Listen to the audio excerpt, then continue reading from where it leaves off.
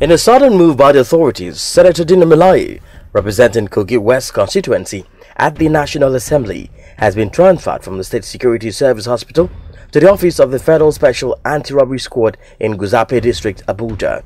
Just a day earlier, Senator Melaye was whisked away by masked policemen from the police hospital in Gariki to the SSS hospital. But upon getting there, Melaye refused to enter inside the hospital, choosing rather to spend the night on the floor outdoors. The police made a transfer to verify Melaye's ability to stand trial for criminal charges, as he complained of not being well enough to stand trial. Senator Dino Melaye is in police custody on a 14-day remand warrant from the Federal Capital Territory High Court on January 9, 2019.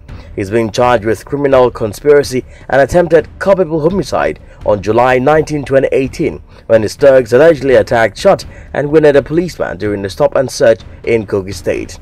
After an 8-day siege of his Abuja residence, Senator Melaye finally surrendered to police on January 4, 2019 and has been in police custody since then. Roots TV Nigeria.